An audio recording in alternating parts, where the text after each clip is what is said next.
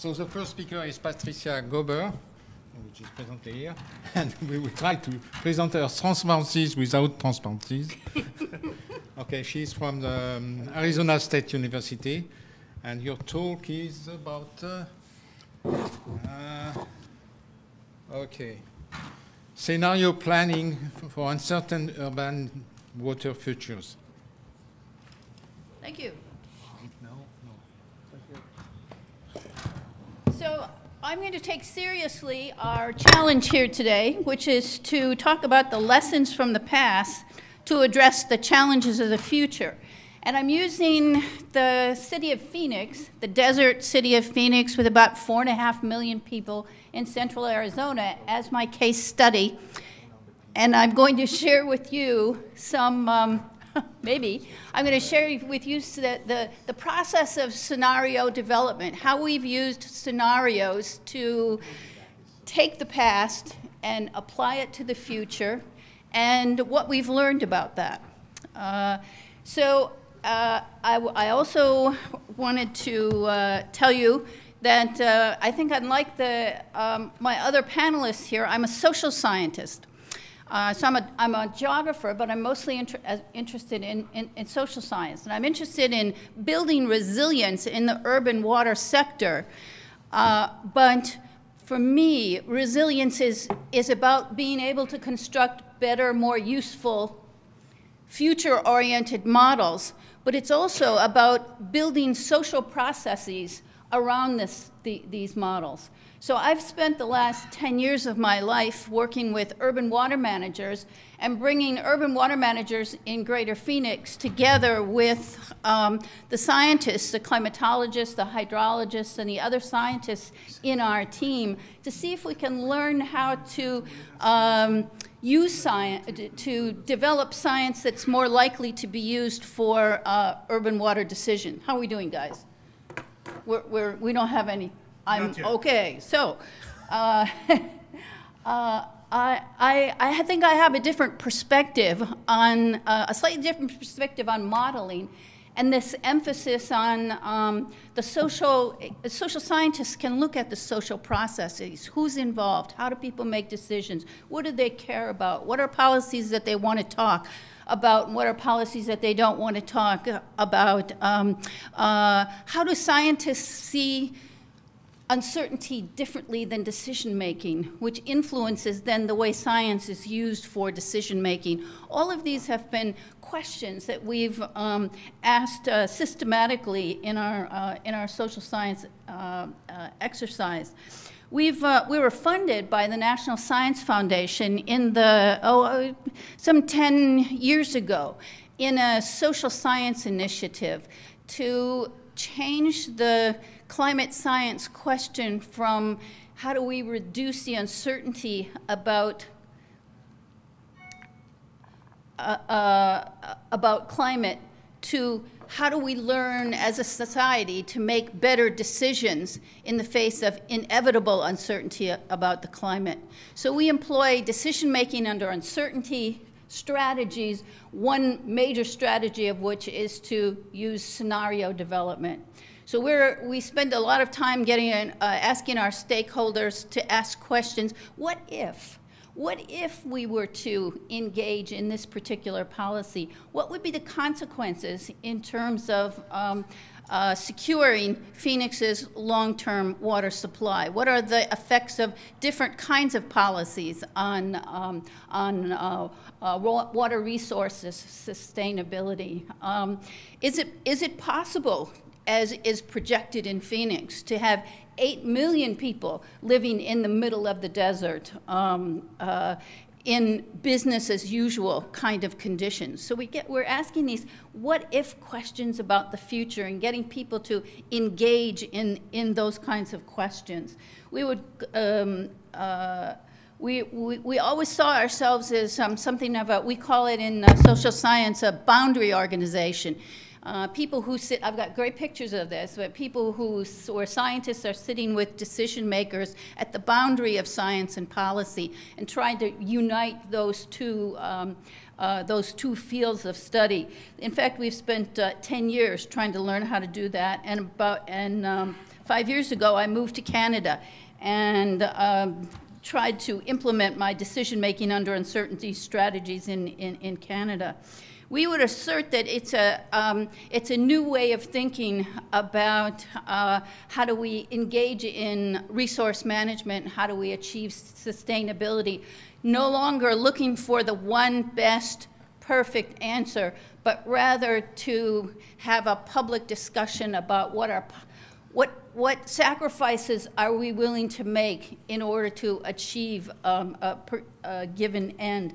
So we actually talk about this as being a new paradigm for water resources management, to move away from optimization and prediction in favor of scenario development and asking what if kind of questions. What if we banked more water? What if we could conserve 10% more than we're using now?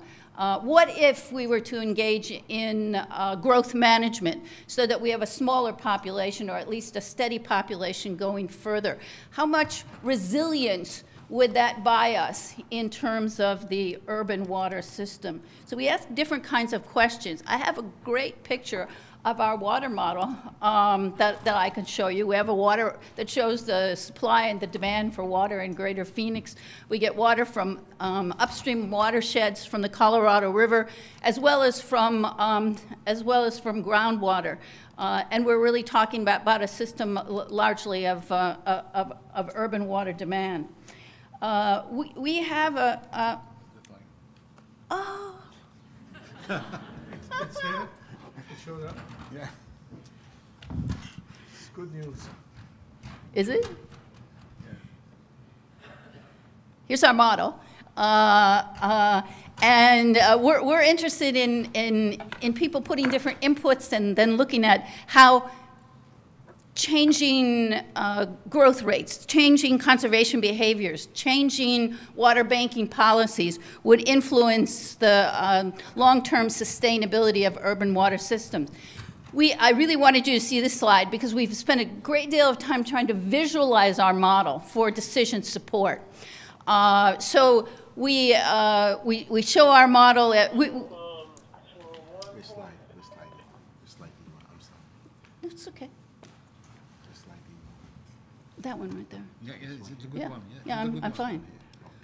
I'm fine. I'm good. It's not full screen. Oh, perfect. Thank you. So we look at a series of policy choices down the what really are policymakers willing to do to enhance the sustainability of water supply in this desert city. Are we willing to take more farm water into urban purposes? Are we willing to recycle, reuse more water? What policies are we willing to engage in terms of protecting environmental flows? How much population growth do we want to see? And what is the use per capita?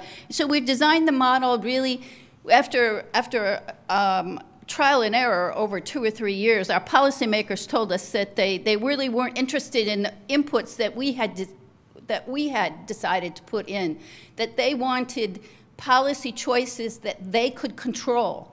So if you want the policymakers to use the model, we had to put in the policies that were relevant to our decision makers.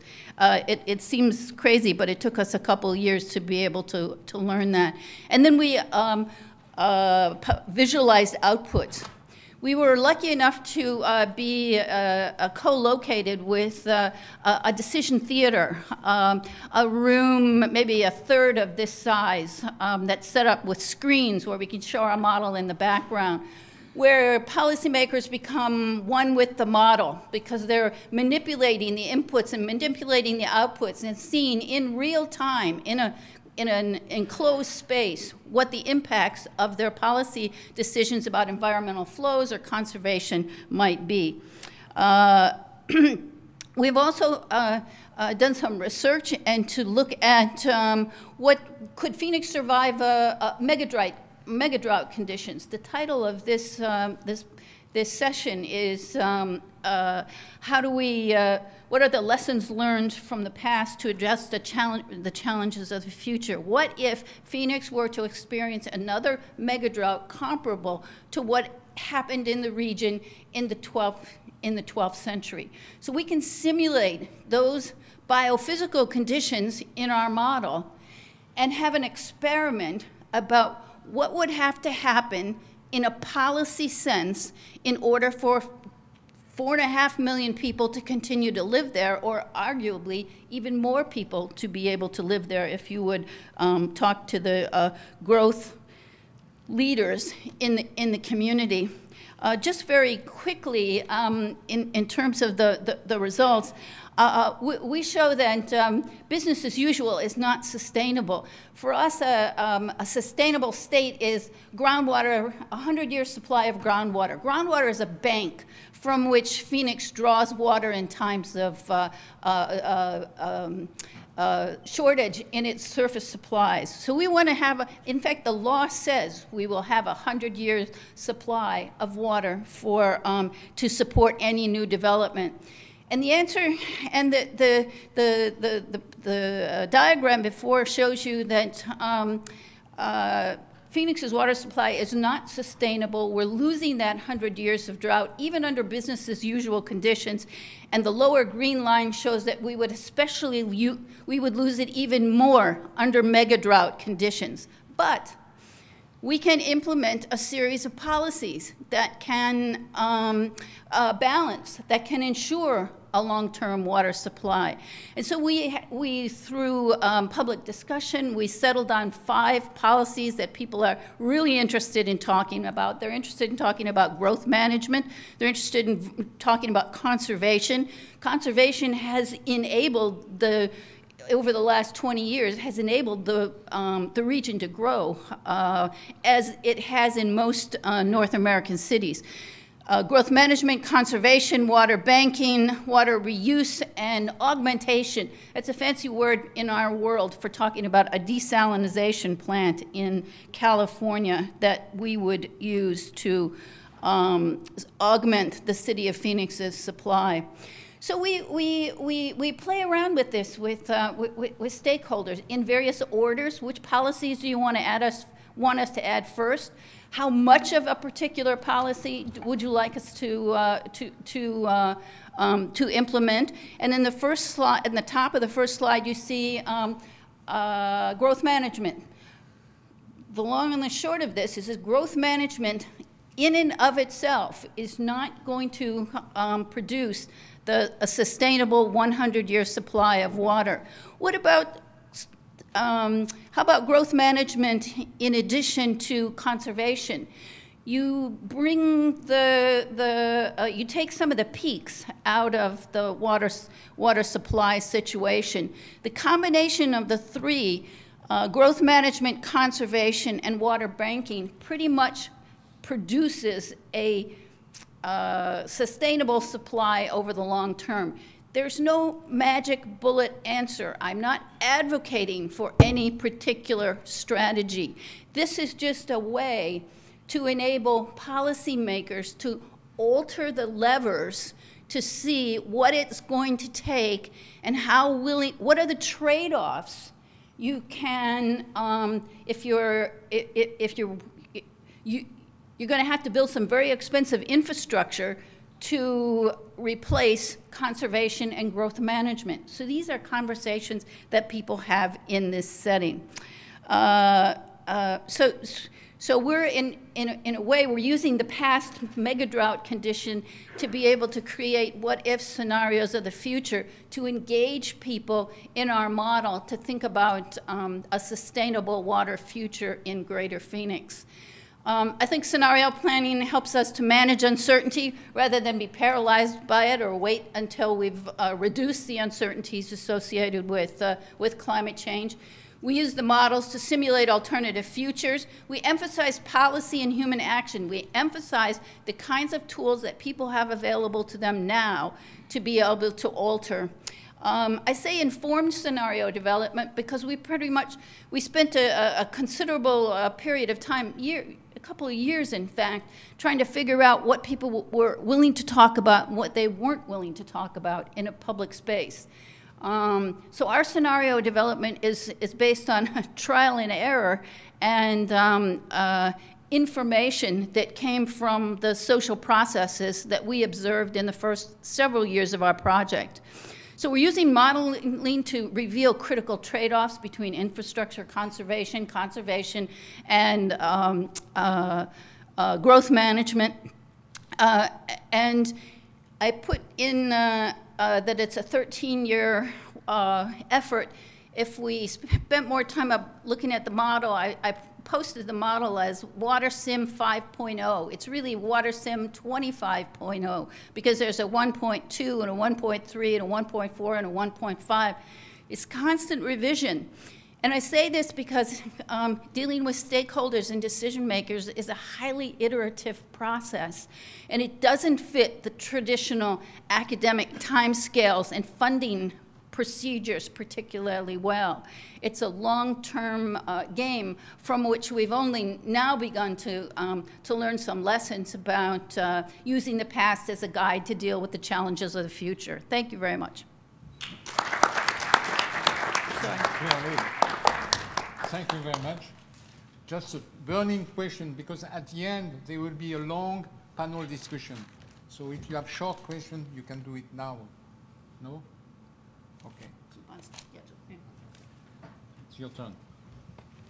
Now it's Van Tan Van Duen from McGill University, who will present his communication on linking climate change to impacts and adaptation studies in urban areas, modeling of extreme rainfall processes over a wide range of scale. Yeah. So, oh, yeah. You are PC or Mac? You're Mac. Okay, we have to do that. Okay, Mac is this one. Ah. Okay. Where are you? This one. Okay, here. Yeah. Okay, Perfect. it's coming. Okay. Perfect.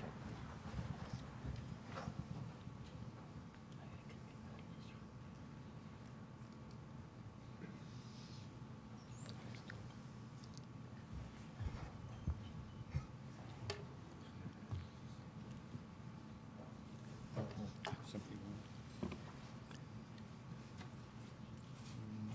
Stop. Clear. okay. Okay, we can start. Okay. Thank you, Daniel. Thank you, Suros, for the presentation. It's very good today to have the opportunity to discuss with you some of the issues that we're dealing with. And first of all, I hate to say I'm an engineer, so I try to do something that would hopefully be useful for engineer in practice. So the main question that we're dealing with all the time is now to design some urban drainage structure, how we link climate change to the design procedure, and I try to explain the situation in Canada where many municipalities under the pressure that we have to deal with the question of climate change. So the outline of my presentation is to deal with what the research we are doing in terms of scale. And that is the real problem, because the way we talk about the scale issue, climate scientists look at that in a different way than an engineer. So the communication, that is the thing that we try to preach, the different scale issue. And today I talk about a very specific problem like design of an urban storm sewer system, just give an example. And then we just show a decision support tool that we just developed. We just went around the poster session and can see some of the IDF relation talking about sub-daily extreme rainfall. So I hope that we could see the different issue dealing with the extreme rainfall modeling. So we talk about urban water management. So very quickly, we have three issues: population growth, the impact of land use change, But now we add on the climate change impact, so over water quantity, water quality. But when we talk about impact adaptation, then the question of scale is important. And as an engineer, we have to deal with that issue, in particular for urban area, in many cases very small, 10 square kilometer like parking lot or some other very small scale. So the question of spatial and time scale of the problem are quite important. So let me just show an example. When we took measurement of rainfall, and we decide on the time interval that we took measurement, 1 minute measurement or 15, or the common time is 1 hour. So you see, the rain gauge or the instrument that you use, you decide on the time for the measurement, and you get a picture. So the same stone, depending on the time of measurement, that we can have two different images. And then if we build statistical model based on, let's say, 15-minute rainfall and 1 hour rainfall, you get two different models. And something wrong there because we need to know how to develop the scale invariance model, because cannot depend on the time that we selected to measure rainfall. I just give an example of 15-second sampling of the real storm, and 1 hour is a very common time step used for measurement of precipitation, and you can see that completely two different pictures for the same storm. So we believe so much in what we measure is not the very good way, because we have to think of what are the properties of rainfall that independent of the scale of measurement. That is time scale problem. And we could have the same thing for the spatial scale problem. It is the real issue in practice because, you know, engineer, if you use two different topographical maps with different scale, then the same watershed have two different area for the same river, so something wrong. But you know, the area size is very important to determine the flood peak. So there's some problem in terms of the scale in space. So we got some publication to deal with the similarity between flood from one particular watershed, and we identify some scale invariance property of flood in terms of the similarity between different area size. So the scale problem is important because that, you see, everyone like to have some high resolution, but at the same time you get more noise and the instrument will be more costly. So the question that's very important is, what is the optimum instrument or time scale that we need to do, which resolution we need. And also now we're talking about different, like 100,000 grid point, how to analyze a lot of information available. So, and finally the modeling. So the question of scale is so important that has some theoretical and practical implication, because the way we design how to observe, how to measure, and the way we develop model, very important on the, in particular on the scale of measurement or observation that we consider. So we rely on that. When I look at the climate change issue at that time, and you can see that based on the global, regional, ecosystem scale, hydrological scale, so we get all together, and luckily we get funding for that center at McGill. So we study the climate change, and I started to learn with my colleague in the climate scientists the issue of climate change. Now, I'm going back to a very specific problem of extreme rainfall for design. We don't know what would happen, but in the last few years, if you can see in Canada, there's a number of floods, and that caused a lot of damages in the city. So because of that, now we get more funding to do research, to look at the government thinking that because of climate change, but we don't understand that. But at least you can see that causes problem. So my colleague Environment Canada just gave me this picture. It's the old statistic just to show that natural disaster, in particular storm and flood, increasing. We don't know why, but that is the issue. Now, temperature also changing in Canada based on the observation, again from my colleague in Environment Canada, provide a picture to see. In some area we get cooler, some area will be warmer. Now, so because of those floods, so we got funding, lucky again, 5 years, to study the flood in Canada. So this is, we had another session, FloodNet, by my colleague Koulibaly. So in this project, we have 12 universities dealing with the flood issue in Canada, and I'm leading only a sub-project.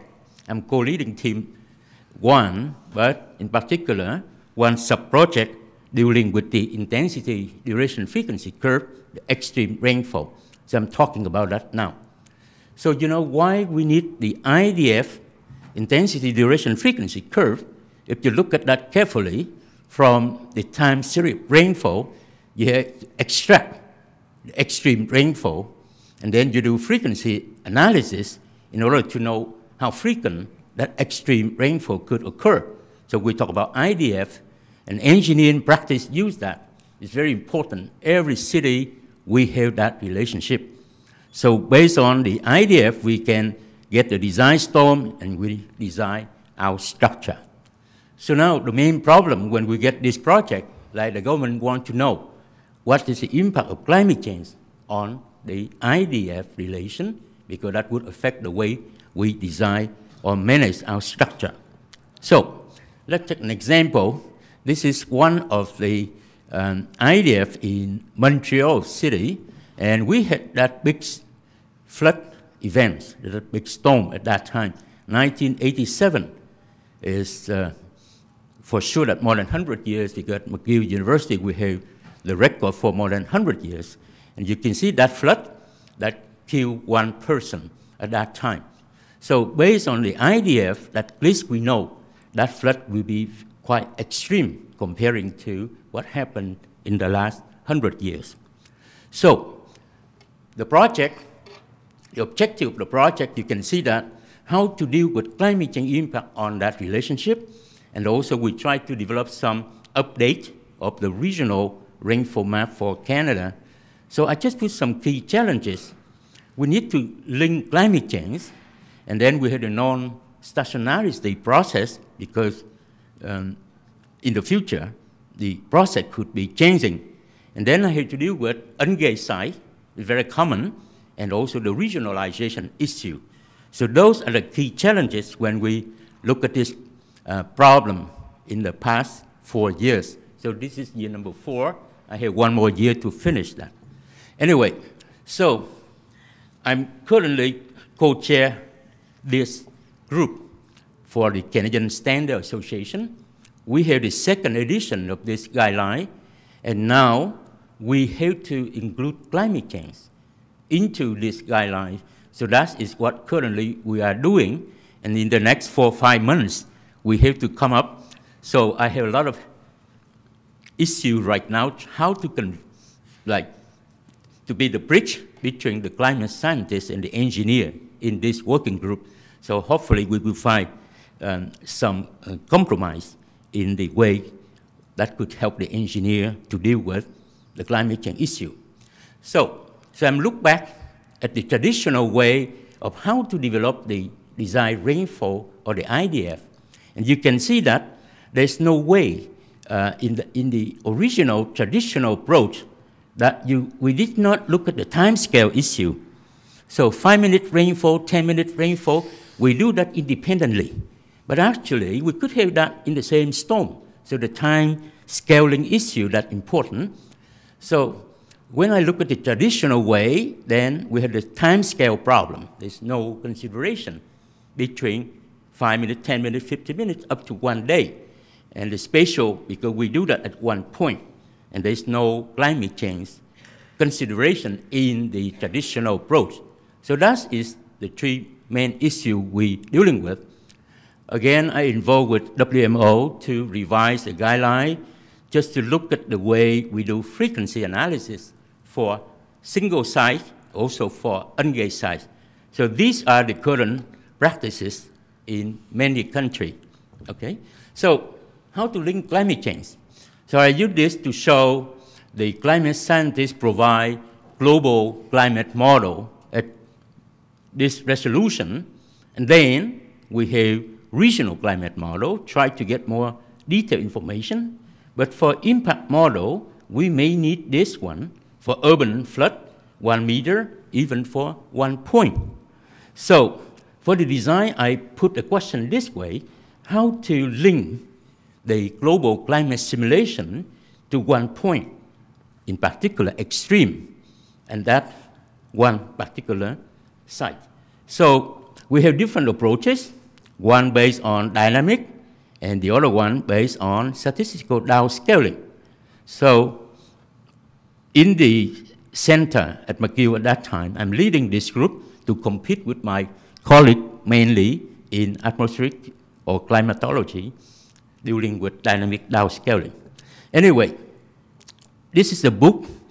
Our urban rainfall group in Europe, we get together and look at the climate change issue impact on urban storm drainage. And my colleague from Belgium, Patrick, he took all the regional climate model in Europe at that time and tried to see each model gave a different climate change factor. So this is a real problem, like the previous speaker talking about the uncertainty of climate change. And you can see none of the model is good. So for engineers, that's a real problem because we don't know how to deal with the uncertainty of these different models. And if you look at the projection, you can see that also that if you project 100 years, different model give a very big difference. So this is what we facing. So now I just go quickly. So go to the statistical downscaling. Even we know TCM bias cannot capture the local precipitation, but we need to link, if possible, because that's what we need, sub-daily extreme. And the main challenge is the daily extreme linked to sub-daily. So that is the challenge. And we developed some procedure that could be able to link from GCM down to 5-minute maximum. So that's what most of them has been published, so I could provide that. Now, for engineering practice, so that's important. So we developed this decision support, and I presented also to the city of Montreal for decision maker to know what impact of climate change on extreme rainfall. So this software, we can do data analysis, statistical basic one. We can select the best distribution, and then that can develop in a few minutes the idea for the current climate. At the same time, we can do the impact of climate change on the idea based on different, like, downscaling model for different model. So I just gave an example for an application of 84 stations in Ontario, the part of our study in this project. And you can see that in the software, we have around 10 different probability distributions that have been used for extreme rainfall around the world. So in most cases, the engineering practice just to fit the model, and they are so happy with that when you get a good fit. But it's not what we're looking for. We try to see the predictive ability because we try to project that in 100 years, because when you get a good fit doesn't mean the model is good. So we have to do some bootstrapping to create some uncertainty. And you can see that in the software, you can have predictive, you can look at the way how the uncertainty for different model that you identify the best one based on the uncertainty of the selected model. So it's not just descriptive, but you have to look at predictive. And this is 84 stations with the colorful like this. You can pick up for a given duration, given location, what is the best model based on a number of different criteria. So that is what we're doing. So for this example, we have identified 3 models, and then we select GEV based on the conservative. Yeah, so you make that easy. Anyway, I go quickly. So in that software, and here's the most recent result based on the CMIP 521 model. IPCC use that. But if you look at that, they cannot capture the extreme rainfall that they observe. So the ensemble of 21 model is the blue one, cannot capture that. But we need to do correction of bias. If you do that, then you can capture that for the current climate, and then you make projection in the future. In any case, so in this software, we develop a technique, so I can just fit the model for 24 hours, and then we derive all the distribution up to 5 minutes. It's not independently, but considering the time scale. And also just to show the 21 model from Simify using scenario 4.5 gives you different answer for different model. In any case, this is what we achieved so far after 4 years of project. I'm dealing with X-site, regional, multi-site. So the conclusion is, Who is going?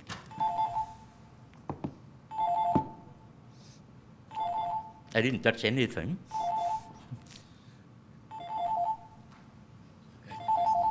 That doesn't.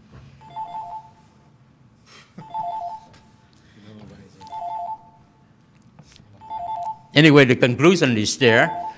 I believe that there are so many. Yeah. Is that the timer? Okay, stop. Okay, keep. Anyway, the conclusion is there. So I think that it's feasible for us to link the climate information down to what we need for the design of urban storm drainage. Thank you very much for your attention.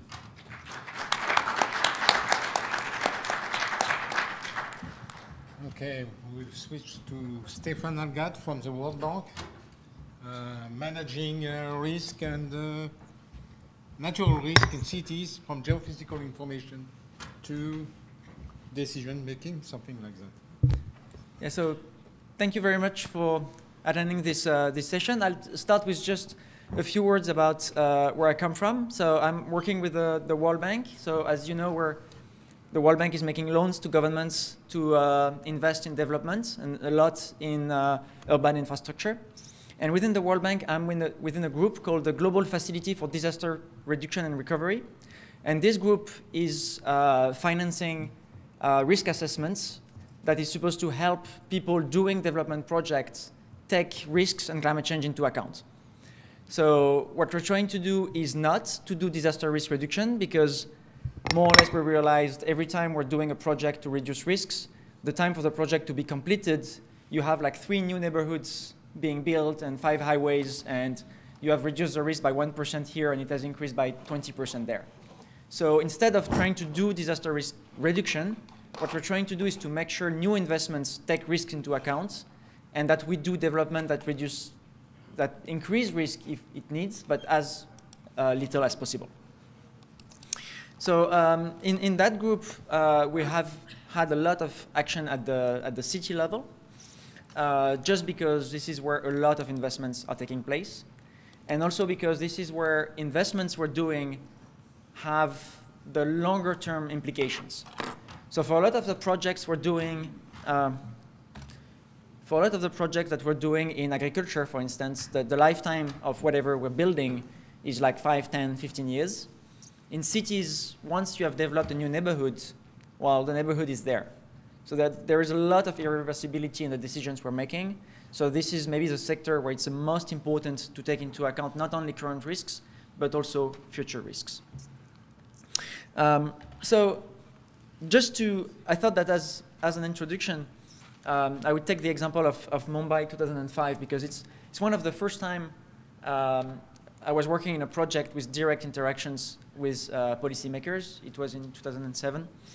And so Mumbai had just been affected by this massive flood in 2005, and we had been working, doing this kind of work, very, very fancy work, combining climate model with downscaling, with hydrological modeling, with loss assessment, with an economic model, and we had like all of the things.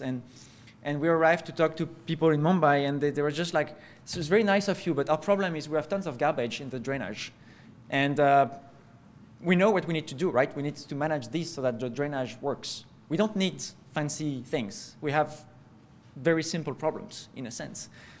And I mean, I was very disappointed because they were really cool maps. But the lesson, and that maybe why I've moved to more like policy-oriented work, were that if we don't start with a real question, a real issue, something very concrete and very narrow, it's very difficult to provide an advice that really changes something.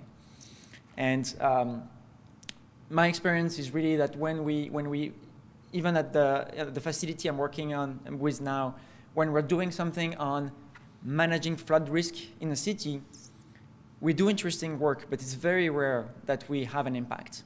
When we start with a very concrete project, like somebody wants to build a new railway, it's very narrow and they have very precise questions. This is really when our work gets traction and have an impact.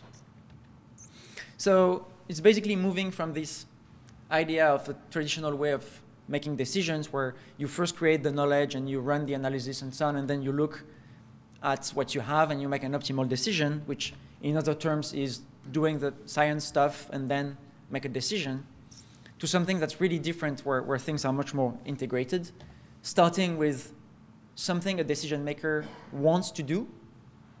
Can be a dike, can be a road, can be a social protection system, and looking at the vulnerability of what they want to do. And then when you're looking at this vulnerability, you can work with policymakers about how to reduce those vulnerabilities. But you really don't start with the problem. You start with the solution that you're trying to improve. So this is very abstract, right? So I'll give you an example in Colombo, Sri Lanka. So quick question before I get into trouble. Somebody from Sri Lanka in the room?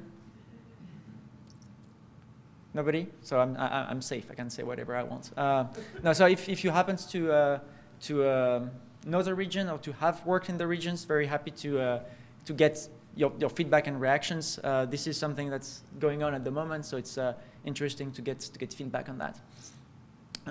So I'll just tell you a little bit about this project because this is one of the good examples where we managed to have an impact in the decision-making process based on a scientific assessment. So we have a project going on in Colombo, Sri Lanka. This is the Colombo Urban Development Project. This is a combination of many infrastructure, water, electricity, drainage, urban transit. And as you do a project like that in Colombo, you really need to take into account the floods because this is a place that has been affected regularly by very big floods. What you see on the bottom left is the parliament. So it's a nice place to work because you don't have to convince parliament members that flood is an issue. They all got their offices in the water in 2010. So this is something, I mean, at least all of this awareness work has been done for you by a big storm. So the question was, how do we change the way we're doing this very broad project and land use planning in the city to take into account flood risks? And one of the characteristics of Colombo is the presence of very large urban wetlands within the city. So this is one of the cities that kept the wetlands up to now. And these wetlands are providing a range of services. Some are flood related, but many others are like landscapes, ecosystem services. Those wetlands contribute to cleaning the water. So a lot of services associated to that. But still, when you have nice land in the middle of your city, it attracts interest, right? So when this project started, people had a debate in Colombo about what to do with those wetlands with very concrete proposals to dry the wetlands, to drain them, and to build hotels and kind of like high-end housing in those areas. And, well, I mean, this is very well located land, close to services, close to jobs and so on, so it's something that can be considered. And at the same time, other people were trying to call for the preservation of those wetlands based on all of the arguments I gave you before, like floods, but also many, many other things. And one question was, what does the preservation of the wetland do to floods? And how do we bring climate change into this equation? Does it change the way we should think about that? So traditional way of approaching this problem is you take a climate model and you look at the flood risks and you try to optimize. And of course, the problem you'll have is that you take all of the models, and in November, when you have the most rain in Colombo, models tell you like the change will be between -30% and +60%. So basically, if you just want to support a decision, you just pick the model you like, and you will get exactly what you want. You want to develop the wetlands, you pick the model at the bottom. It will tell you that these wetlands are not very useful, and you can build hotels. If you want to keep the wetlands, you pick the model at the top. Not very satisfying. So the solution was to just a little bit changing the problem, looking at different policies to keep the wetlands, and looking at which of these policies, how do they behave in different future, trying to identify how things can go wrong. So really the starting point was, imagine you're in 2030, do you have people yelling at you because you have decided to build these hotels? Do you feel like regret, that thinking like you should have done it differently? But focusing on the vulnerability of different strategies. So we built on the availability of a model that was financed by the facility I'm working with and the World Bank. So we had this model to start with, but instead of trying to pick one model that would work well, we tried to cover the full uncertainty. And this is just to give you a very quick sense of all of the uncertainties we tried to plug into that model. So uncertainty on the hazard. How much rain do you get? And this is linked to changes in climate, so different climate models, but also change in land use, how much roads you will be building, and so on. Uncertainty in the exposure. How many people do you have in Colombo in 2030, 2040? How rich are they? Are they living in small houses or big buildings? Assets quality. What type of houses do people have? Do they have houses that can manage floods or not? Do they have early warning system that can help them save what they have in their houses? And also, how can people react when there is a flood? Can we rebuild very quickly? Do people are covered by social protections? And finally, what are the coping capacity of the city? So all of that is very uncertain. So when we talk about climate change, we tend to focus on the uncertainty on the climate conditions, but here we really try to bring all of the uncertainties, which is kind of scary because we don't know anything about all of that, and when you plug everything in your model, the range of outcomes you get is, of course, extremely large. So what we did is to create this dozens and dozens of scenarios trying to cover the space of possible future in 5 different scenarios. One in which you remove all of the wetlands, build these fancy hotels. And at the other extreme, you don't touch anything. You try to protect all of the wetlands that are in the city now. And so you have that on the x-axis. And on the y-axis is basically you're in 2030, and you look at how happy you are with the decisions you have made to select one of those strategies. So in the right-hand side, for instance, you have this huge range of outcomes. Some points are scenarios in which you have kept the wetlands, and you're pretty happy you did it. And if you're below 0, you protected the wetlands, and you're kind of pissed off about it, because after the fact, you felt that it would have been better to use some of that. And as you move on the left, you protect less and less, and you have the value of the wetland that you have protected, which evolves with your choice. And what we did is to basically identify what are the conditions under which in 2030 I have people yelling at me because I made the wrong decision. And you can identify in which conditions that happens, and that's things that are partly due to climate change. So you're more likely to regret having built your wetlands if precipitations increase a lot, but also things like whether houses can cope with floods very well. What about what's going on upstream of the river, which is not under control of the city officials?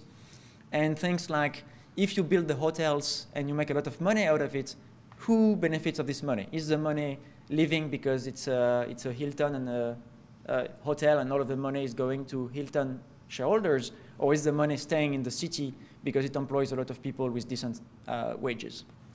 So really combining the science, the climate stuff, with a lot of the socio-economic uncertainty we have. And the point we tried to make to the policymakers on this, and this work, all of the simulations were done by a local authority in Colombo with our support, but they were running the model. The regret is minimized if you keep something around 90% of the wetlands. And if you keep 0% of the wetland, maybe you won't feel any regret. Maybe it's the right thing, but the potential for regret is very, very, very high.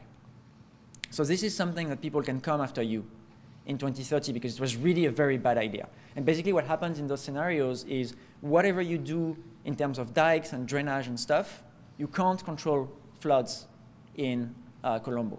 There is no infrastructure solution, so you have a city that's flooded again, again, and again. What's interesting with those results is that it was part of a process without like experts doing the work in Washington, D.C. and sending results to Colombo. But as I said, with an authority in Colombo running the model, a lot of back and forth, a lot of workshops to discuss what are the reasonable scenarios for the city, what kind of floods are acceptable, what kind of floods are not acceptable. And what's really interesting is that when the study concluded all of these results and the minister in charge of urban development was convinced that something had to be done to protect those wetlands, they had elections and the government changed. And it's just like if you had done like nothing, except that just before leaving, they created a wetland management unit within the Ministry of Urban Development. Basically something with 3-4 people, very, very tiny, but with an institutional memory of the work that has been done. And this little group, even though it's very tiny, were basically continuing to push these results with the new governments. And what we got, so this is 2015, and that is last summer, when Sri Lanka announced the full protection of all of the wetlands in Colombo.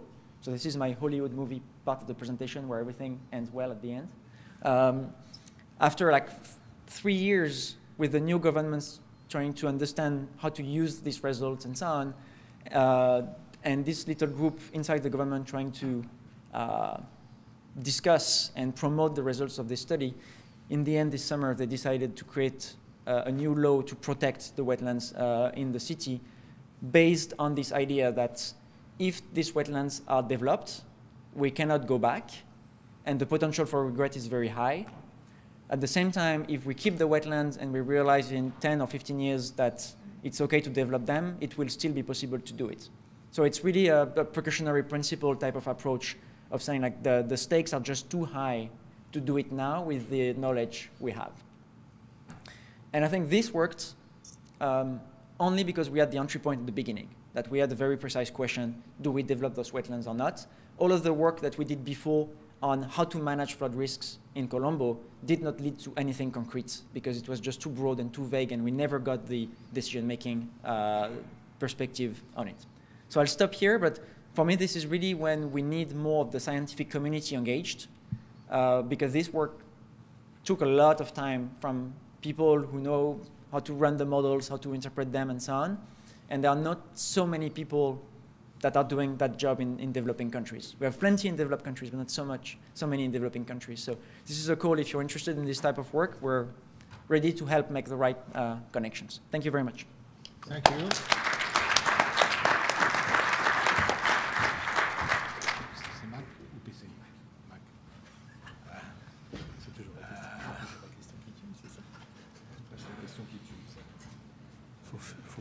Faut fermer celle-là.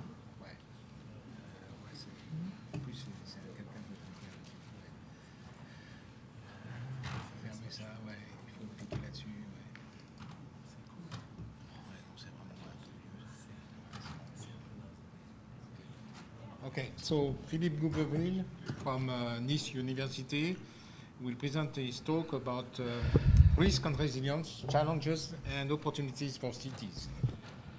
Thank you, Daniel, for the introduction and for participating to this interesting session. So I would like to share with you a few ideas and few references and few experiments we did during the last years regarding resilience. The session is dedicated to cities and some of the challenges, so I don't resist with the pleasure to share with you a few slides about the existing situation of some cities around the world. So it's a situation which is not in Europe, even if I'm coming from Europe, but this is a situation of urban development in Mexico City. So you see how intense the development of the city could be. This one is a city which is a little bit more complex, but which is Kowloon in Hong Kong, so which is one of the highest density for buildings in the world. And this one, it's a well-known situation in California. Those three situations are, I would say, cities where we are facing quite interesting challenges regarding, of course, water supply, regarding natural hazards. And obviously, that will be one of the challenges we will face in the coming 15 years. This is a map which is showing the size of the city for 2030, and you will see the millionaire cities around the world, and you will see this extremely high density of millionaire cities in Asia, and mainly Southeast Asia and East Asia. So over there, we will have many challenges, including those which are related to climate change. In Europe, we have produced this very interesting map, which is showing some of the problems we are supposed to face in all European countries. You see that all European countries will have to face climate change issues, going from sea level rise, but also higher rainfall events as it was introduced for Canada. We may have to face this type of things, and also drought and so on. All of those are, I would say, important challenges that we are supposed to face and to cope with.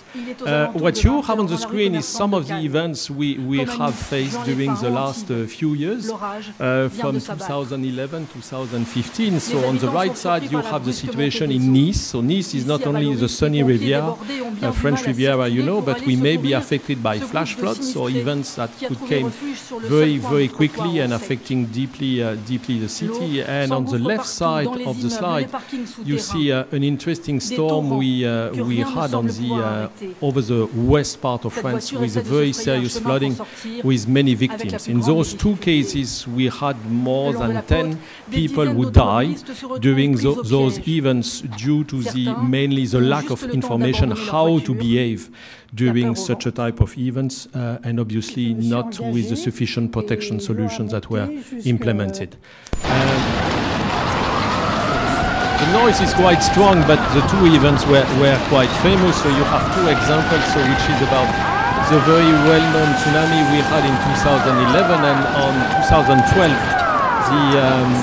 the sandy storm, which was affecting the city of New York. You see that in both cases it was strongly affecting the urban environment and the population. So something which is quite interesting is basically what we have over there. So the vulnerability of cities around years has increased.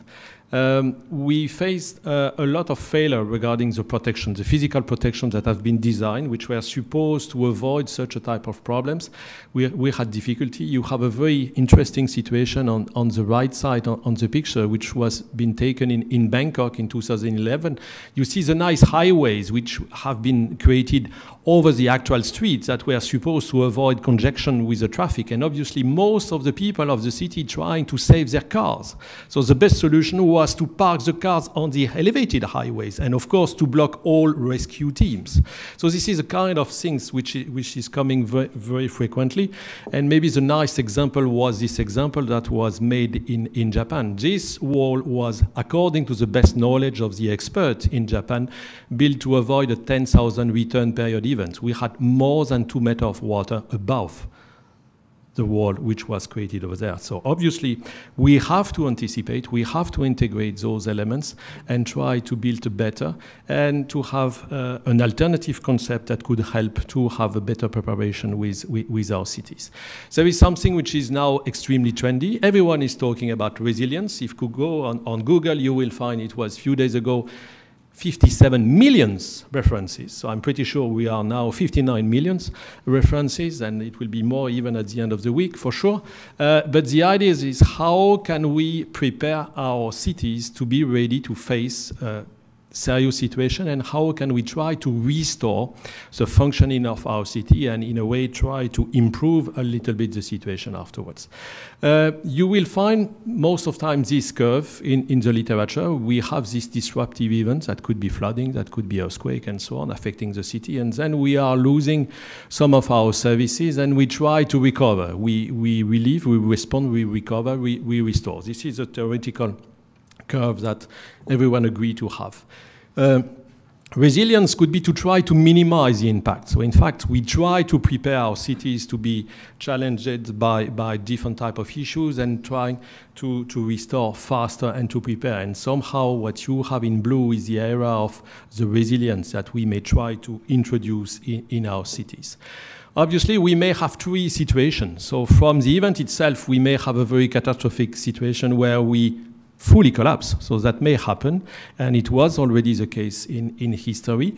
We may try to restore, to come back to a steady state. We will try to also to improve or to deteriorate. So that could be the three stage we may face after a major event. There is a very nice example that we can take from the city of London. We had a big fire in 1666, 3 days of fire, mainly more than 13,000 houses were burned in 3 days. It was said that the fire was initiated by the French guy. It was not. It was an English guy, so I just want to underline that. And it was affecting more than 70,000 over the 90,000 inhabitants of the city. It was a real disaster. Most of the wood houses were destroyed. But after that, we had a new London, which was made mainly with, I would say, stones. We had a new organization of the city, and with a new urban design, with a better quality regarding the living condition, regarding health condition, and it was, in fact, the last bubonic plague we had the year before. So it means the catastrophic event helped to generate a better urban environment for the citizens. So in somehow, you cannot improve if you do not have the crisis itself. So it means if now we come back to our nice curve, in fact, if we try to improve the resilience of the city, you will see that we are facing a series of disruptive events, small ones, we try to minimize, but in fact the story, the evolution of the city will be a continuous chronology of those disruptive events we try to improve. Obviously, for the developing countries, this is quite challenging. For the developing cities, this is more challenging than the developed cities, but this is how it works. Now about the new cities. So once again, this is the Kowloon environment in Hong Kong with the density of the things. We may have two different approaches. So one of the solutions is to try to give emphasis on structural measures. So this is one of the examples, which is also very trendy in Europe. So this one is in Nashville, in the US. So the idea is to have this wall, this protection wall that could be placed in case of flooding in order to protect the center of the city. This is quite costly. It may be efficient, but it's not always sure that it will be not overtopped by something which is big. So the principle is the following. We define a return period. This is how it was made for the IDF curve for the situation in Canada. And from that, we assume that we are providing protection. So most of the time, this is 100 years. This is potentially the idea that in our lifetime, we will see it only once. This is the basic motivation. So why 100 years? Why not 75? Why is not 125? This is something that we can really ask and question. Of course, we can improve the situation by introducing non-structural measures. So this is the resilience. We try to increase awareness of citizens. We make them more aware. We are preparing the city and so on. And we try to reduce impact on economy, on activity of the city. And so we are moving to this new curve. So it means we will try to reduce consequences. Obviously, if we are successful to do that, the question of the level protection will come. Why do we have to continue to protect with 100 years return period? Why not moving back to 75 and investing more in the resilience measures? Because this is something that we have seen, for example, in the example I mentioned about the city of Nice. In 2015, we had 21 people who died. They were dying mainly because they were not behaving properly regarding the flooding. Most of them were trying to rescue their car in the underground parking lot. With 20 centimeters of water, they were just washed away by the wave, and 21 people were dying in the parking lot. So you can do whatever you want regarding protection things and so on. If you don't provide the relevant information to the people, how to behave during those things, you cannot improve really the situation. So why do we have to continue to invest in walls, in protection things, if we do not invest in information to the population? This is clearly one of the things.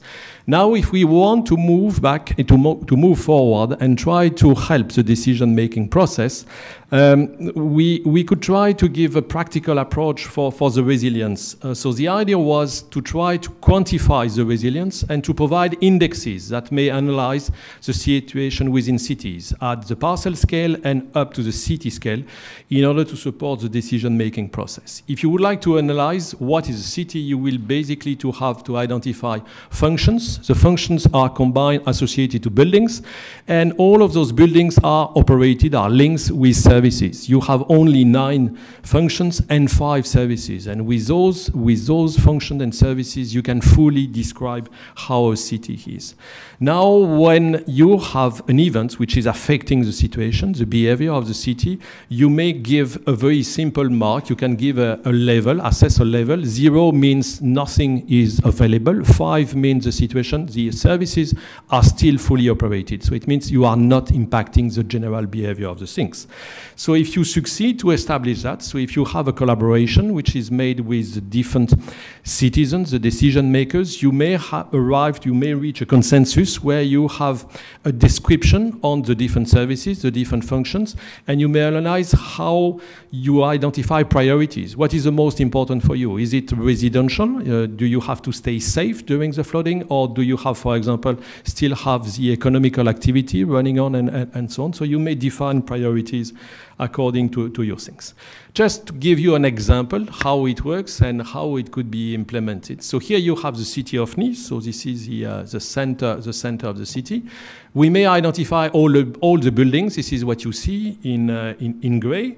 Now we may identify the function of all of those buildings. So you see you have education, you have governance, you have health, and so on. So for each of those buildings, you can give an idea.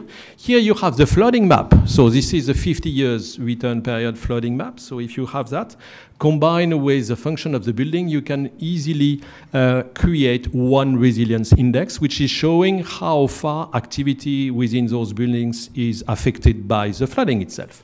If you are red, you are strongly affected. More green, blue you are, and less you are affected, and more you can continue to have your activity. Here you can zoom in, so you see the water level over there, and obviously those which are yellow are the most impacted. So it means you will have problem on water supply, on electricity, and so on. So you may analyze in a very detailed way how the things could be organized to support the population, and you can identify priorities. So this is a tool that could help for making consensus. You may operate at the house level, of course. You may have individual activity, but this is not the most important. The most important is to try to operate at the block scale, because most of the time services like water supply, waste collection, electricity, transport are provided at the block scale, and this is what you have to do. So once again, you have the same map over there which is produced at the block scale, where you can see clearly what could be the priorities. It's a lot. Everything which is red is supposed to be a priority. So this is something that you have to discuss and to investigate afterwards with, of course, decision makers and the consensus of the population. So it's just to say this is something that we can move on. Here you have a small video, which is not on this. It's just to say that this idea of indexes regarding the resilience is becoming popular. Here is just showing it's a web service which is allowing you to upload your data, to upload your file, which are GIS based, obviously, and then you can move on. You can introduce some parameters regarding the different services, regarding the different functions. You can modulate the weights you give to the different variables, and obviously at the end you arrive to something which is allowing you, here you can see the different dependencies between the different indexes, the different variables, and at the end you will have a mapping which is applied in this small catchment, which is an urban catchment in Genova, the city in Italy, which has been strongly heated by flash floods quite recently, with about 12 victims who died during the last 2 years. So here you see clearly what are the buildings, what are the areas where you should engage quick action in order to reduce the impact of the flooding. Basically, and to move on regarding resilience, how to improve, for sure, one of the key aspects is to try to move in non-structural measures. So with two strategies, one is to understand processes and try to increase awareness. So to understand better, it's clear that we have to review some of the concepts on what we are doing in engineering. Something which is quite important in engineering, we are always using the same concept for designing the different services.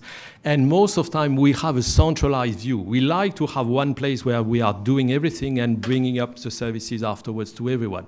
For a very simple reason, we have this view due to historical situations that we had in Europe. Most of the cities were about 5 to 6 kilometers wide, which is just 1 hour walk.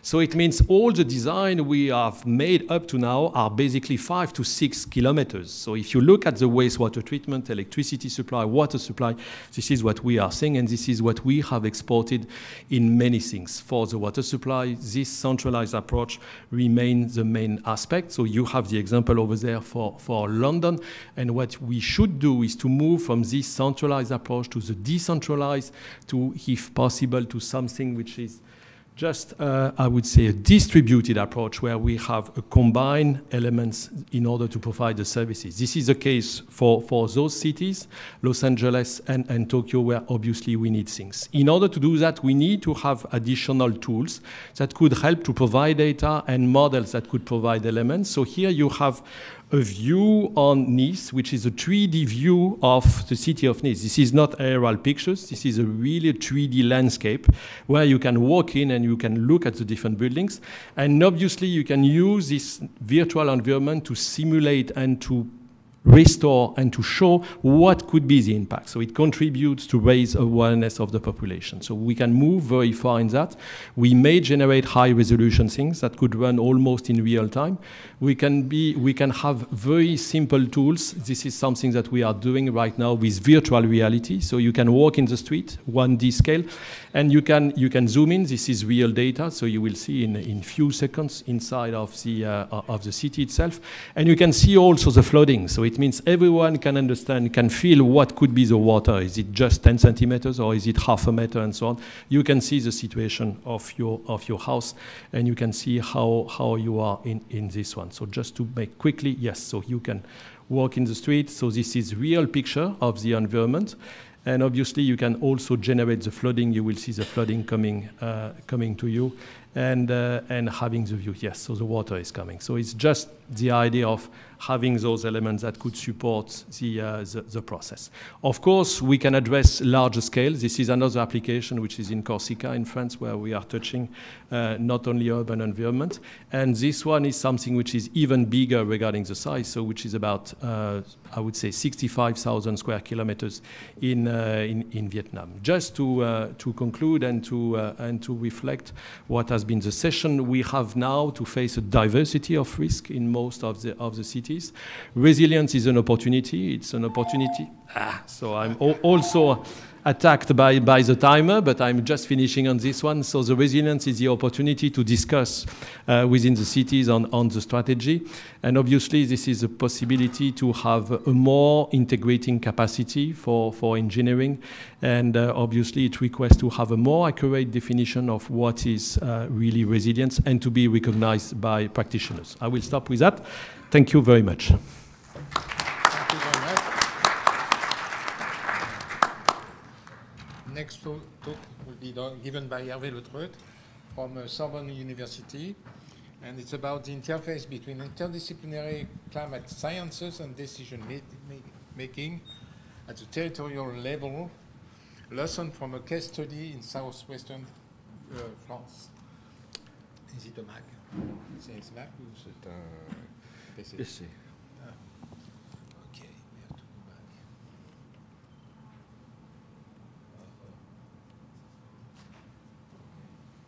Non, PC, c'est ça.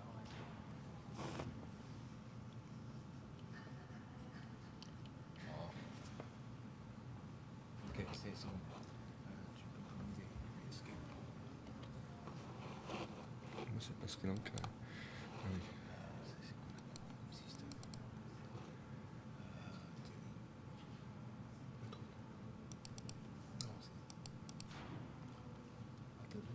Je prends le PPT, c'est mieux. Okay, so thank you. I'll try to speak about something which, in a way, is a bit modest approach. I'll try to explain the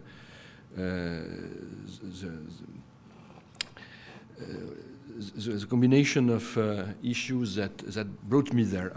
Originally, and still I'm the global climatologist. I've been working mostly on global climate model, physical model, and maybe one of the things that attracted our attention in the last years is twofold. First, we have a difficulty to have the people understanding really our science and taking it into account. We've been developing climate services. We've been developing a lot of results from our global model that should be used to build cities, to build, and we see that there is little of it, which is in fact really being used. And the second thing is we are in a situation where we have a climate which is changing, definitely, and we should take into account the future, and we'll see. I will give some example that we are now facing limits where many things that we should do are no longer possible. We should have done are no longer possible. The last IPCC report said that we can stay beyond the 1.5 degree limit, but in fact we know that this is a possibility which is in fact implying things which are not possible. So there is a context which makes that we have this feeling that science is not really used. And I was at the same time approached by people of my hometown in Bordeaux to do something locally about climate change. And I got in this, well, let's say for affective reasons first, but little by little I was extremely interested by the way we can try to approach the problems in a different way, not relying only on models, but trying to make sense out of a number of things. So, and that has in many things to do with what oh, don't know. Stéphane just stayed before. So I'll try to look at one region, which is in fact a nice and important region in France. So you have a map of a picture of Bordeaux. Actually, I think that was at the time when we held a session of GSC with Soroush, and I will try to deal with three main issues: adaptation issues. What should we do to have some real adaptation at the level of the cities and at the level of the larger landscape around the cities? Second thing, but will be to have some link with the people and to look at how we build some kind of dialogue with the people, and then I'll have some conclusion at the end on what we should do as a new science for that. Now, this is just a map of this region. You see that it's a large one. Main city is Bordeaux, but you have all the network of smaller cities. And of course, between the large city, the largest city, but Bordeaux is about 1 million people, and so at the interface between this large city and smaller cities, you have all where the resources come from, all the agriculture, all the. So it's also part of the same structure. So we're okay. So one of the things I'd like to emphasize is that this adaptation of territories to global changes is something which is necessary. I don't know what it is. Oh, it's okay.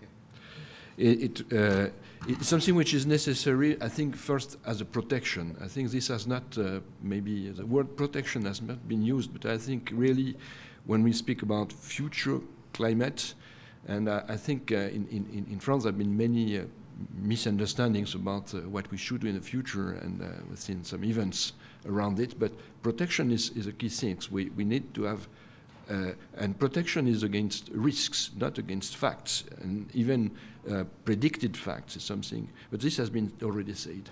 So it has to be based on future climate evolution. And I think what we need is something which is a science at the closest interface with decision making. I think when we began to work it was at the origin the local government, the government of this region of southwest of France, of Aquitaine, and we had difficulty to have a common language and a common interface. Decisions were never based on scientific issues, almost never, and we had to understand why. So what we did was to try to build some kind of scientific committee for the regions. So it was initially supported by the local governments, but we decided not to be paid, to be fully independent. So the project was really held on little money. And we first based that on a careful assessment of existing science. And we were extremely surprised to see that if we wanted to look at this Bordeaux area and this southwest area, the amount of information which was not used was huge. We managed very quickly to have something which was a local IPCC report, and this local IPCC report was based on local scientists, and we had 400 of them working directly on climate issues in different, from social sciences to different kind of agricultural or a huge amount of scientists. And we published 2 books, and these 2 books were very different. I will speak mostly about the second. The first one was in 2013, as you see. The second one was in 2018. And first book was finished, all chapters. We managed to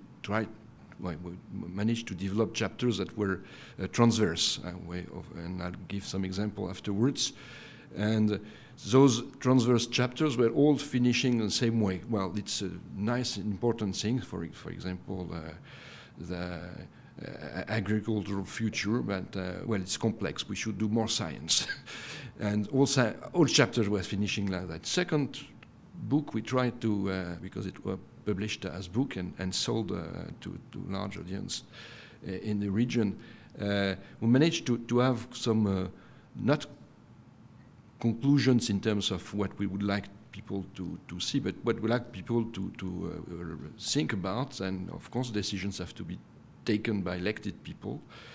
But this led us to a conclusion that we had to go a bit further. So we decided to do some kind of tour of this region, went to 20 cities and visited those cities with our reports, and had a wide range of outreach activities, and we targeted for those visits, and it's still going on, one or two still to be done.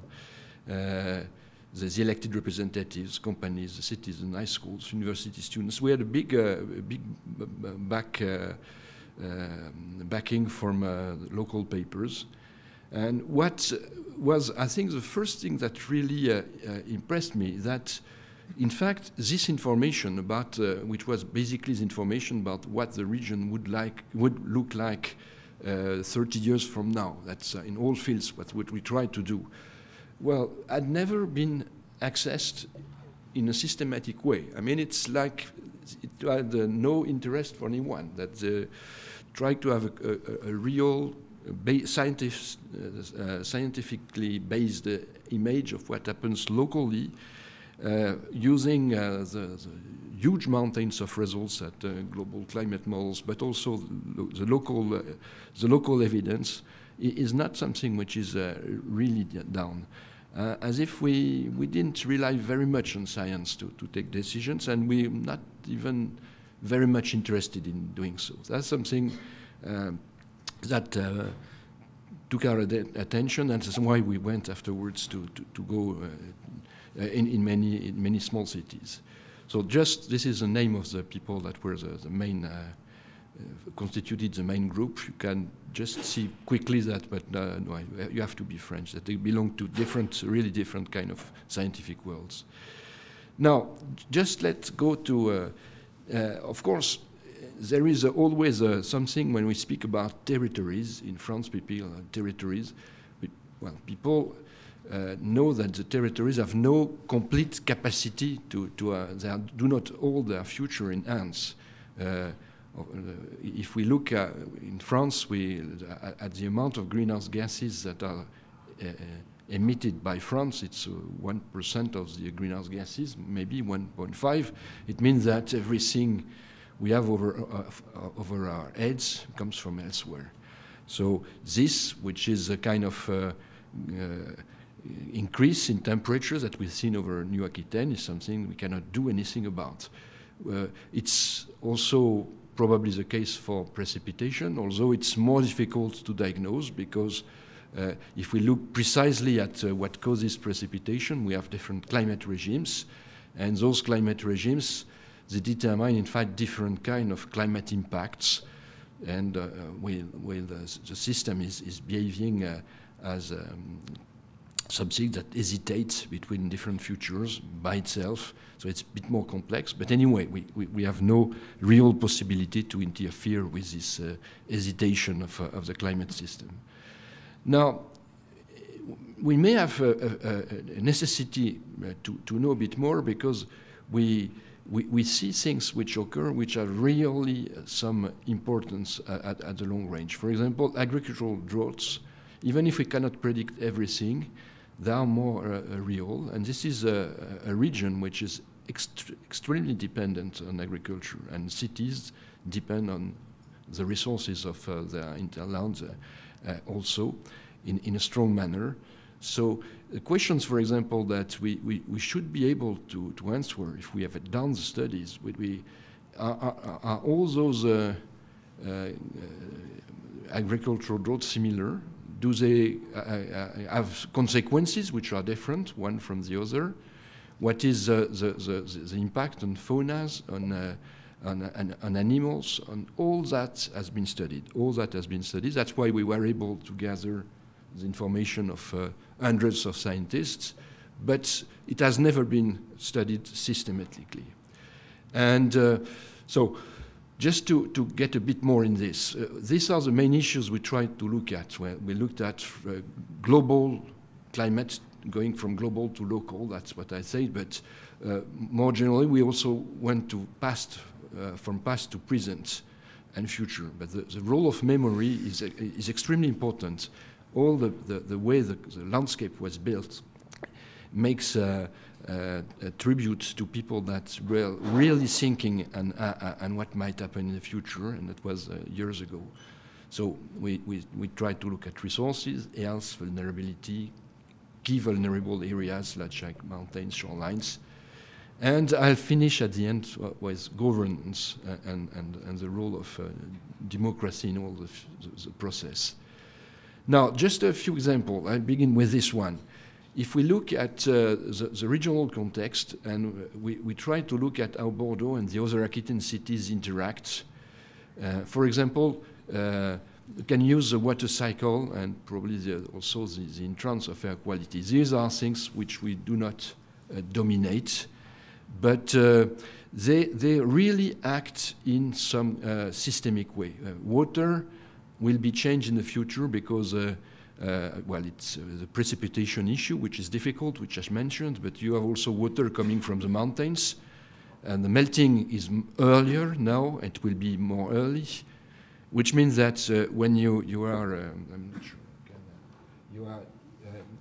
you are in summer. Yes, this is a summer water, the summer trends in water. It's diminishing. As it's diminished, it has an important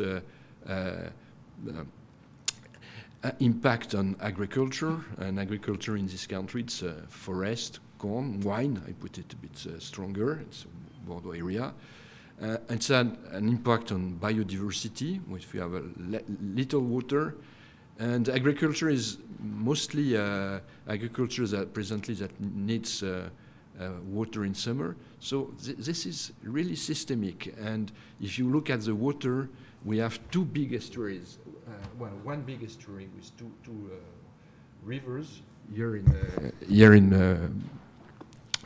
this part of also France. You see in red, these are the areas that can be subject to submersion. You have a lot of agricultural resources. There is a nuclear plant here, and there is Chateau Margaux here. You may decide what is most dangerous, but you have a situation which is dependent on water, and the drainage of water here is extremely important. You have a change here in some kind of mud problem that, and also you have a sand hill coast here, which is also where all the sand is driven here, and this is changing. The system is changing globally. You have to manage it at this scale. We have everything we need to do it, but we don't really do it. Another example is for example, the city itself. City itself, this is just one image. We had difficulties to find on the city of Bordeaux itself some indication of decisions which are based or not based on evidence from science. This is just an image of a heat wave 2 years ago. And what you see is the fact that the city is really built in a way that in the center you have dense part, and dense part means temperatures that in summer presently go to 35, and we know that very soon that they will go to degrees Celsius, and they would go to much more. If you just get a little away from that, you manage to stay in areas where life may still be livable in the future. How do you manage? How did people manage in a few decades, because it was not like that a few decades away, to build a city that is not resilient for heat waves, for warmer climate, in a context when we know it is everything. So these are the questions, and also we had examples of cities, cities along the shores, along the shores where they developed in the 70s. Sand hills are a good protection, but if you are on the wrong side, on the wrong sand hills, okay, so I was longer than that. And we would have difficulties then to, so there are many decisions that can be taken and discussed. So let me just finish by two slides. I think if really we want to tackle those challenges, first we need to work with a close interface with society. When we bring all those problems, which we have tried to gather and discuss in a systemic way to the different policy makers in the region, in all the small cities where we've been traveling, I think they take it for us an important information. We realized that, and so we need to try to do this science really at the interface, a real interface with science, and also with citizens, NGOs, actors of the territory. And so reconciling with climate and adaptation. And then I have another conclusion, a little, it's the fact that we probably need to think that adaptation is completely mixed with the idea of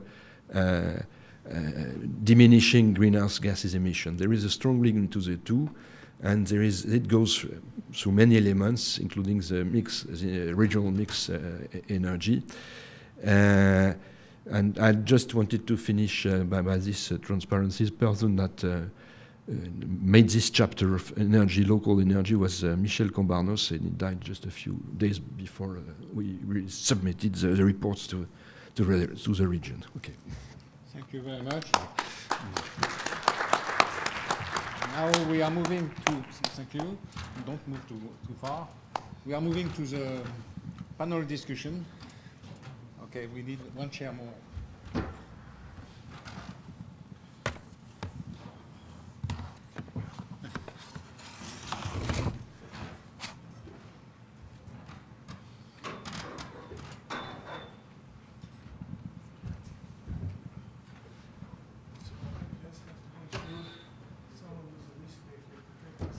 That's enough. I think we have the front seats and myself and Just Daniel will stand up here. I'll just move him here. Well, thank you very much, the audience, and thank you very much, our distinguished invited speakers. And for some of you who came a little late, we did have some technical problems that affected the entire auditoriums and rooms where the talks were delayed. So I apologize to the speaker, especially the first one. Pat was very gracious to start just talking about what were some of the messages. I'll try to be very brief because we are already a little behind. And so the whole idea of this session was to look at cities and geophysics. What have we learned from the past that could help us deal with the challenges of the future?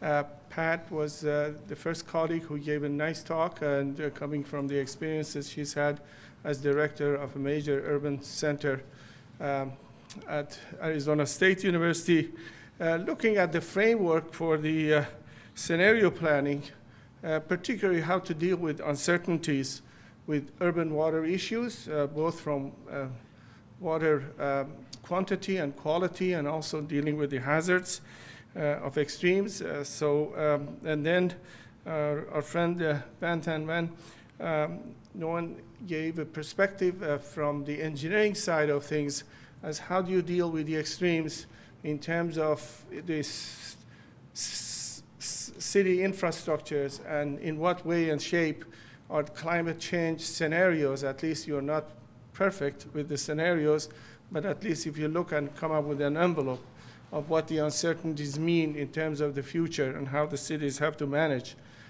particularly flood issues that he talked about, and also the infrastructure that provides the water to the cities.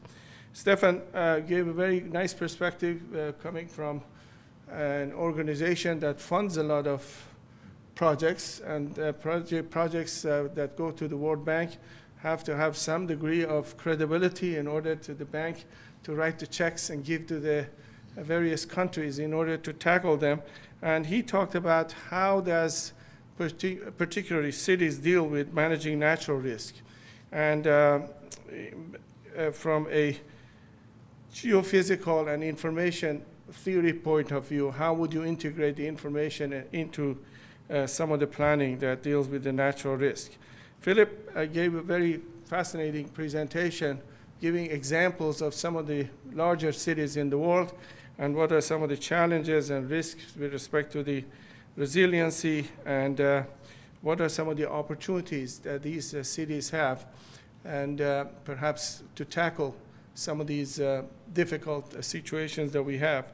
And Hervé gave a nice talk in terms of how interdisciplinary approach to the use of climate science can be integrated into the planning, particularly on a regional basis, and gave an example of a few cities. Well, as a hydrologist, I can appreciate the issues with respect to water and whether we've learned lessons and how to deal with the future. It's a different thing, and that's the biggest challenge. I lived in the city of Tucson, Arizona for 20 years, a city that relied 100% on groundwater, and way before I got there, they had already depleted the aquifer, and I think they reached a point where they decided this was no longer sustainable. And then part of the water that was brought from the Colorado River is now being recharged, and Pat has a better perspective of that, which is not the same water. It's got a lot of salt, and it's a very costly proposition. You hear stories about cities like Jakarta, one of the fastest sinking cities in the world now because of the groundwater depletion that is taking place.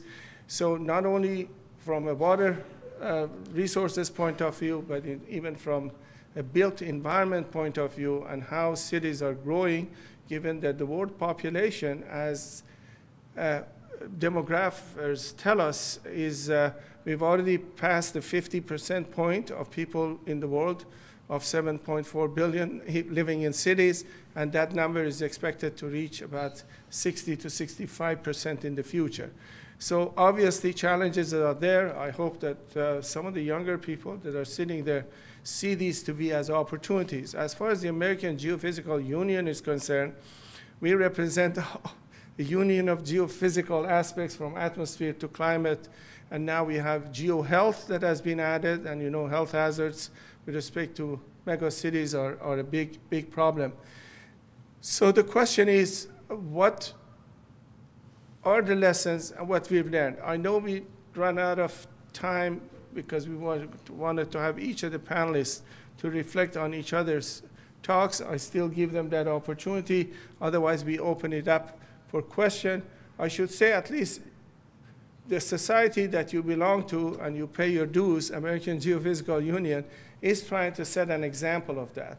So we just went through a renovation of the headquarters of AGU, and we've created perhaps the first building in the city of Washington, D.C., which is a net zero energy building.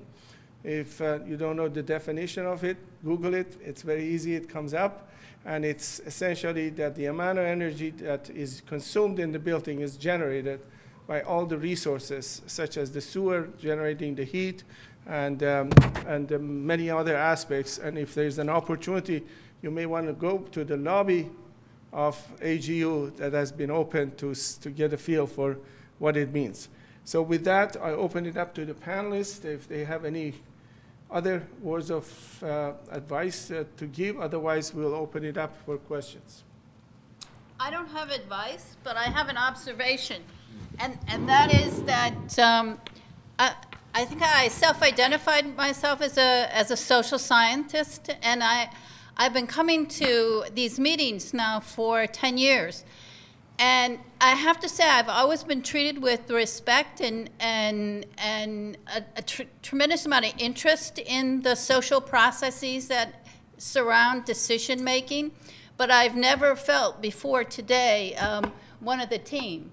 And so I have to say that I feel like I'm preaching to the choir with these guys. It's a real evolution from what I could see 10 years ago. So thank you very much for your work. Thank you for being with us today. Any other members of the panel will wish to say something reflecting on the other talks you heard, or we just open it up for... So please, if you don't mind, go to one of the mics, unless you're a very loud person that everybody could hear you. I like to make sure everybody hears the questions. Thank you so much.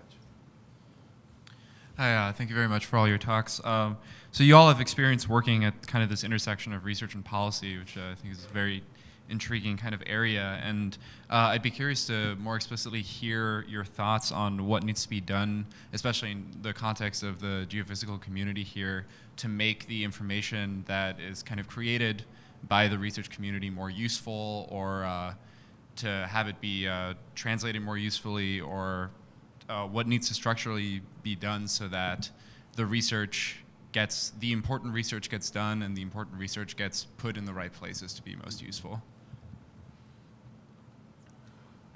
Who wants to take that? I can start. I'm sure my colleagues will have many things to add, but for me, the most important thing is there is no mass market for policy advice, scientific policy advice. it's really like art and craft. Like everything needs to be tailored, everything needs to be done like with regards to one specific decision, one specific group of policymakers. When we're working in a city in Africa, you don't get the same kind of like capacity with your counterpart than if you're like in a ministry in Morocco or North Africa. So everything is different. So I don't see a lot of impact at scale. That's the challenge your community has. Everything is small, and you have to accept that, because there is no way you doing a big effort and you publish an IPCC report and then some people will just take it and adapt it.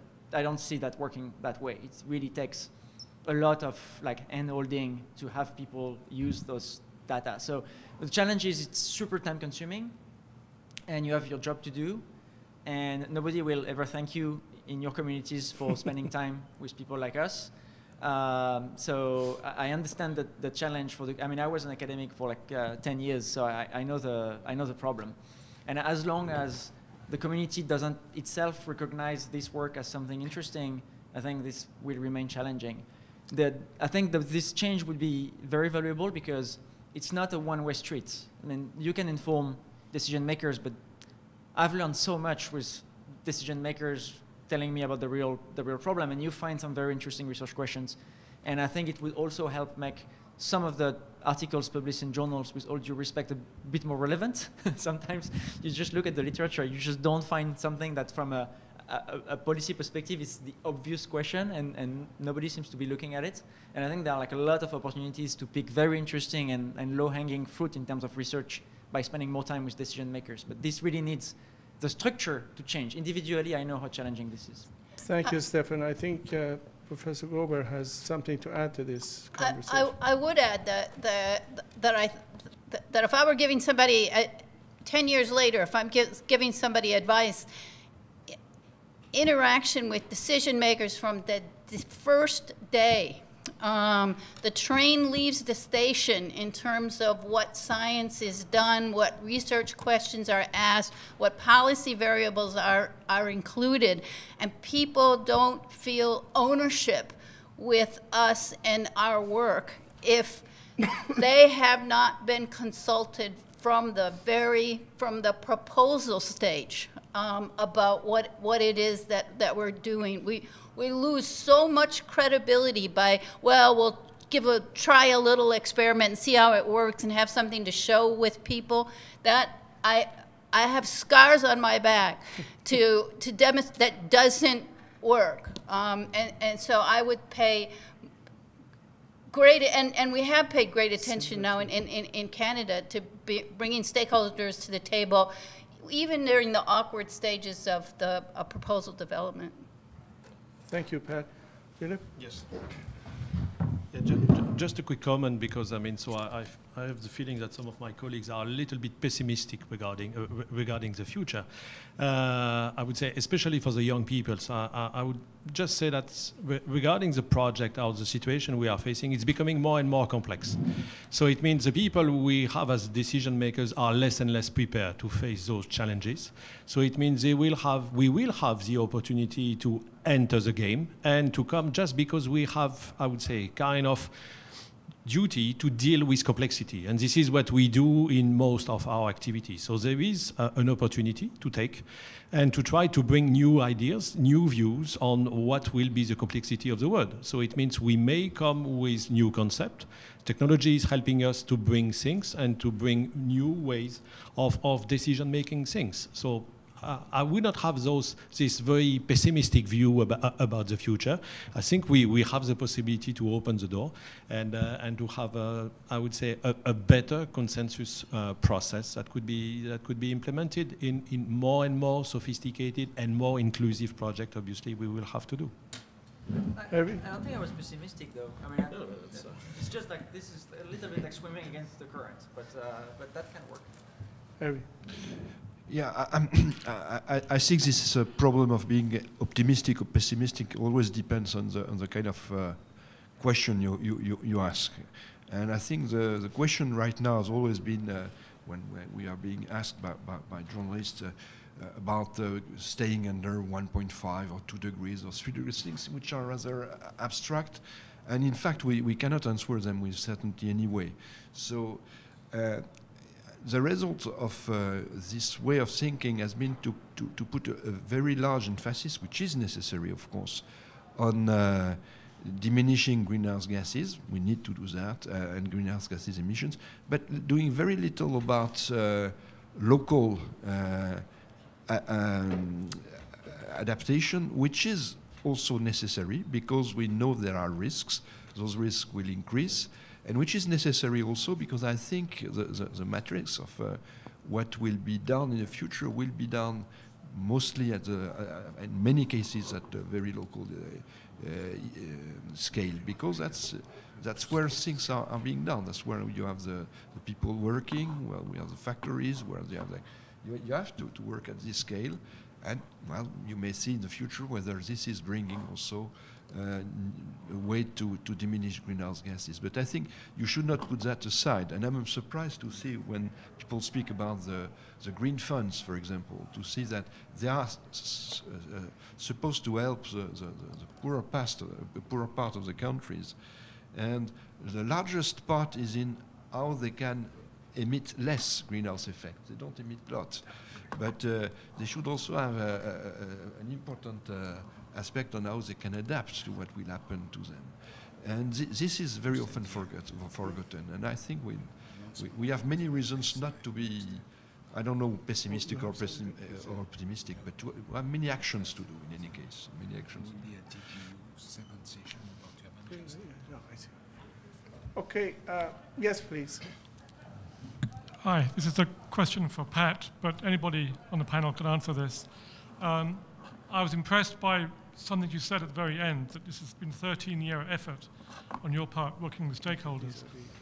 And that means, I presume, that you must have had incremental successes along the way, or they would lose faith with you, basically. And if you couple the need to have that long engagement with stakeholders, you couple that need with the fact that it seems that stakeholders, particularly in developing countries nowadays, are saturated with people coming to them wanting to help. So how, I'm seeking advice, but I'm doing this in Vietnam, is how to engage the right people in the stakeholders who are not just the sort of the lackeys who are there to have a jolly day off or something like that, but who are going to go back to their aligned managers and have some serious discussion. What you said is very true. We called that one of our big challenges was stakeholder fatigue. And there were a couple of ways around it, or at least we offered an awful lot of free lunches, and I mean it's true. We treated people well and with respect, and we put money on the table to create these social relationships. Our stakeholders enjoyed being involved with our students. So we sent interns to many of the agencies with whom we wanted to build relationships. And water managers who talked to each other all day long were absolutely positively thrilled to spend time with our student interns and then be part of our internship programs. So I think we did a number of things like that built relationships in the community. And if you were to look at the water planning documents today, you would see way more scenario development than you would have 10 years ago. So I think we have some evidence to put on the table, and then some personal experiences that we could build on. But that is a huge issue. Yeah, go ahead, Stefan. We have a hard deadline because there's the next session coming at 4.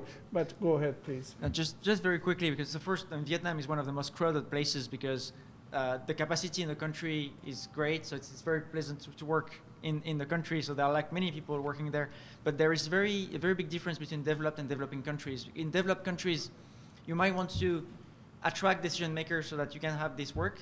In developing countries, one problem is, in many cases, you have just a few people doing the work. And every time you take 1 day of their time, they're not doing something useful. So we had this case in a great piece of work in Ho Chi Minh City, and the people involved from Ho Chi Minh City spent the next year traveling the world, showing how great their job they were doing, and during that time they were not there. So there is also a self-thinking that we need about, are we using their time well? And we're supposed to help them, not taking their time, which they should devote to the population. So this is on us. I think it's an ethical question that we should not use the people's time too much. Thank you, Stefan. Very last question from the young lady. Very quick one, thank you. I'm currently working on climate science, and I'm asking for advice here, because there's something I just heard from the policy side is that in the US, it takes 7 years from an idea to get passed into a law. So I'm just wondering, in terms of infrastructure planning and in disaster risk measures, what are some advices of factoring the current state of science into the decisions of, say, regional planning and things like that? Thank you. I think to some extent, Professor, he addressed the question if you were here earlier, so maybe you can say a few words and then we can wrap it up. We try to find some consensus in the way, let's say, scientifically proven, some fact. Then we use that and try to translate into something that the practicing engineer can be used, can be considered. So sometimes the information we get, like from scientific research, is not 100% can be translated into what we need in practice. So that is the difficulty, but the research continue and the communication between like two communities improve.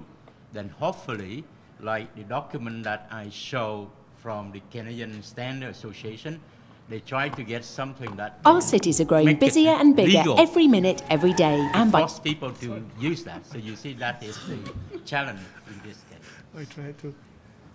I apologize. So I think people for the other session are sort of coming in. I want to thank the invited speakers of the session and the audience. Hopefully you will participate as we projected. There is a number of other sessions on urban issues, as Daniel has posted them, and we thank you for your attention. Yeah. Yeah, this program is for the first time at EGU. There will be a sub-program devoted to urban geosciences, and it's co-sponsored by EGU. So don't forget it for the next EGU conference. Thank you very much.